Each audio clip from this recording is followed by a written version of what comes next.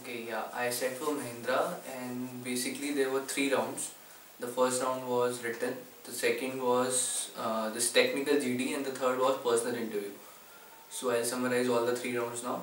The first round, the written, was basically technical round and a little bit of quantitative analysis, like your apti analysis and everything. And the technical part basically consisted of mechanics, MOS, DOM, and little bit of fluid, and yes, there was thermal. And in the apti part there were like questions not as grand as you get in CAT or your ZAT exams, but yes, they were good level. I wouldn't rate them low. Then after we got through I guess the branches it was open for was mechanical, production, and electrical, and automobile.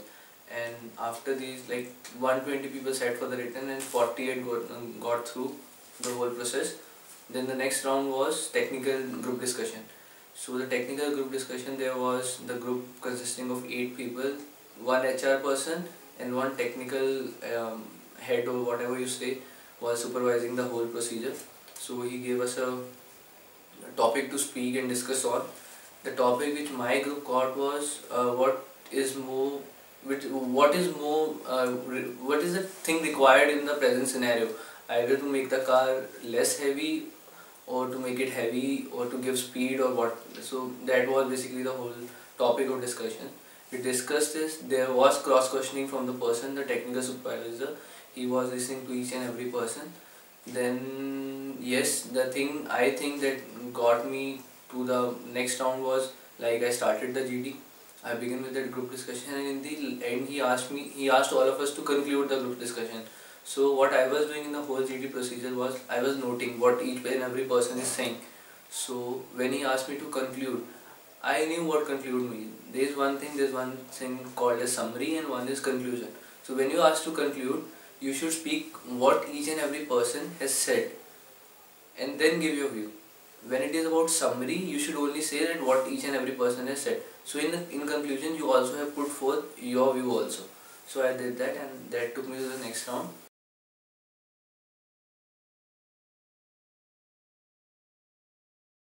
The next round wasn't on the same day. It was on the other day, and my interview was the first one. So I got there, and it was a very comfortable environment. There was a panel of 4 people. 2 more people joined, 2 were from the previous day only. So I got there, we shook hands, and it was very comfortable. So they asked me from where are you. I said the starting was basically a HR round. So they asked everything. I mean, from where are you, what your parents do, and everything.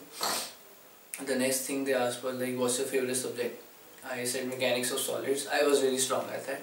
So they started asking questions. The questions began from basic bending movements, like when the body is, you know, when a bending movement act on the body. So कहाँ पे bending stress सबसे ज़्यादा होता है, कहाँ पे कम होता है, top fiber, low fiber, neutral axis.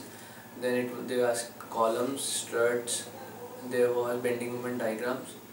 There were lengthy questions, subjective questions. They were not like giving up easily. They were putting cases in one question, and then like the question never ended. It took me, I guess, 7 A4 sheets to answer the questions, and it was like going very grand. Now I think where I lost the round is like I took it very easily. The next day another company, Maruti, was visiting, and I was very sure that I'll get through in Maruti. So I took Mahindra lightly, and I started conversation with them. Like I asked, sir, what do you do, what's your position in the company, and how's Chennai. So I took it very lightly, and then I even asked them that can we negotiate the package or something like that. So I lost it there. I know I lost it there. But my interview was very grand, the person was very happy, and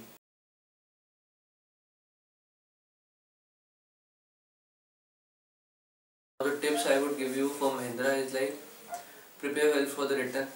The tech is not very easy, the tech is not very difficult. It's a mediocre level, so you can easily screw it or easily kill it. Like you can do wonders in it or you can screw it. So to study for it, go for fluid, go for thermal, go for mechanics, go for MOS. 4 subjects will take you through For the quant you don't need to do anything. I guess if you are studying in a very good college, you can be able to do it. And then the second thing I would say in the group discussion is, those persons are listening. You can't make fool of them. You need to show them knowledge, and they are actually looking for practical knowledge. In my GD, the person asked me was, how will you find the center of mass of a body without knowing its area and dimensions? So I told him that, sir, suppose this is a pen and I put it on my finger, and the point from where it does not shakes or topples, that's the center of mass. And he was really impressed with my answer. So they are looking for practical things. One of my friend was with me. I was in a car team, my college car team, so that was a plus point to me.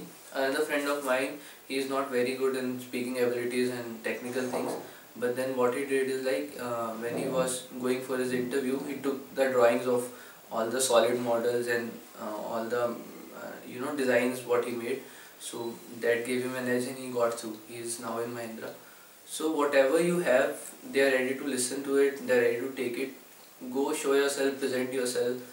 They are very friendly. They are not like very strict and stubborn teachers or professors of your college. They won't bite you. They listen to you. They look for a conversation, and you can easily do it. I mean, Mahindra is a good company. Now I'll give a reason why I screwed it also. As in, I asked my dad. My dad is in automobile sector, so I asked him, should I go for it or not. Next time Maruti was visiting, so he told me कि company को अभी 14 साल set होने में लगेंगे, तो 20 साल में सेट होगा, क्या फ़ायदा है.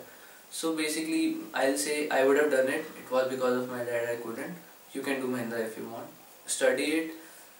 Look in what grade it is coming for your college. If they are offering a good package, and if it's like an A plus grade or super grade, go for it. If it's in an A grade and you think you are capable to do more, don't go for Mahindra, and don't spoil anyone's other career, because anyone can take that job. You should go for the better thing.